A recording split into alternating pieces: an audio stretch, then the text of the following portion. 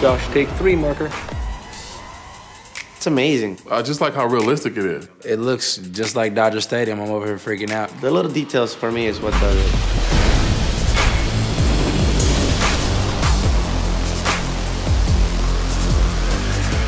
Bam! The gameplay is unbelievable, and you know, you really have to make pitches and make plays, so it's fun to play. Sometimes you see the pictures and the images and you're like, wow, you know, some of these games, what are they gonna do next? It's definitely exciting to see how real the game is becoming.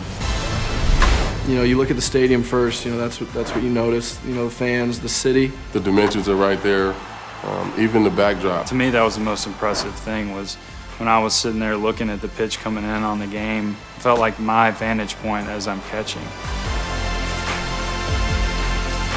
The cool thing about these games is their mannerisms are spot on. You know, body language, they changed the stance, which was a plus. And I tweaked with it and changed with it a lot. Seeing everyone stride their hacks, you know, what they're wearing. Man, my batting stance is on point, man. I was shocked when I saw it.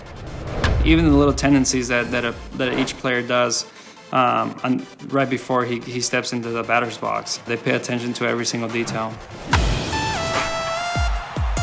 I like playing against buddies. My brother-in-law. You know, teammates. My son I play against a lot. It's fun when we're at home and have an hour to kill. We play a couple games. It's cool because it's so realistic.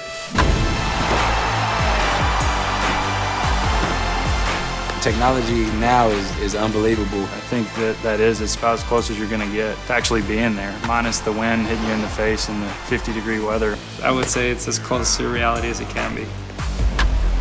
It's amazing. I can't wait to get a chance to play it full time. I want to stop talking to you and play right now.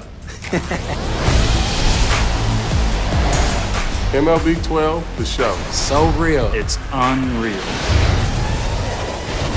This is the quietest snap I've ever heard in my life. 2 is up.